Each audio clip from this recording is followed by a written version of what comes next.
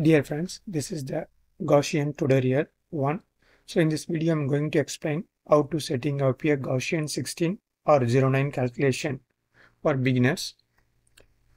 So step 1 for Gaussian calculation. First, you need to obtain a license. Before using Gaussian 16s, you need to obtain a valid license from Gaussian INC. Contact Gaussian INC to purchase licenses and obtain the software installation file. This is the step 1. Then installation. Install Gaussian 16 on your Windows, Mac OS, Linux machine following the installation instruction provided with the software. Here Windows and Mac OS we can easily install. For Linux machine, if you have experience with Linux, you can install yourself. Otherwise, you can get some Linux expert to install the software. Step 3. Understand the input file. In Gaussian 16, the calculations are specified through input file with a specific format. Familiarize yourself with the input file format and learn about the keyword and option that control various aspects of the calculations.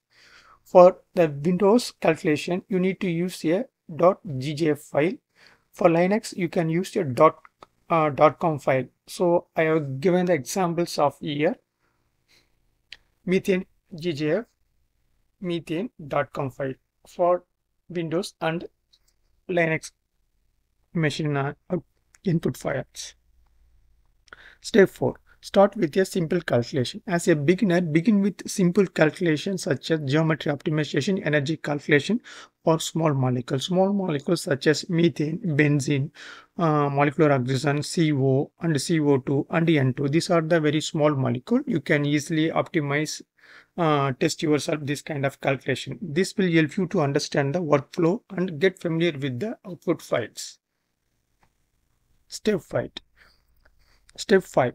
Basis set and methods. Gaussian 16 offer various basis set and methods DFT, HF and MP2 etc.